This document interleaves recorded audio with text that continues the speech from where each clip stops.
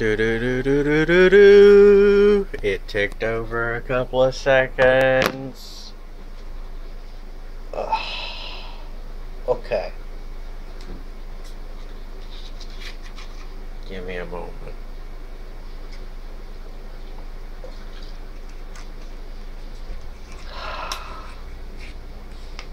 Whew.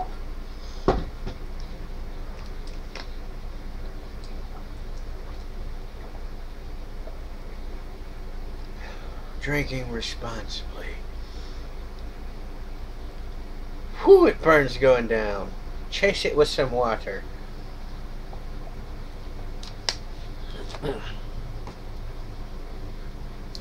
Okay.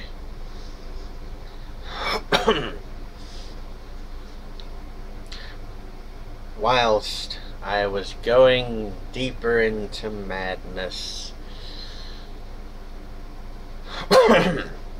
attempting to get an achievement in Fragma War. To a level 30 or higher, avoid exterminate with headshots only. Woohoo! Fuck you. A thought occurred to me. You could make the argument, well, two arguments really, and they would both be valid, both be upholdable, logical, reasonable, sensible, but you could make either argument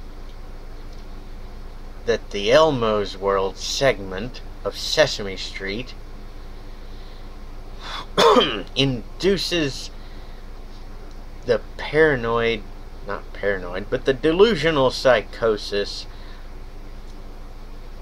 of trapping oneself within one's own mind in an imaginary world that doesn't exist, further isolating the individual from reality. Or you could argue, and it would be valid and consistent, that it promotes the use of imagination and creativity. But in American society, both these things are blurred together so much that it's absurd. Mostly due to a lack of moderation and self-control. However, you could make either of those two arguments for that particular segment of that television series, and they would both be valid.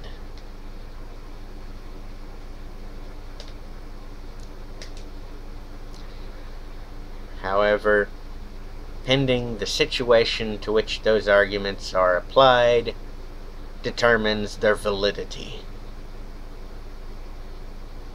That's it. That's the end of this video. Till next time,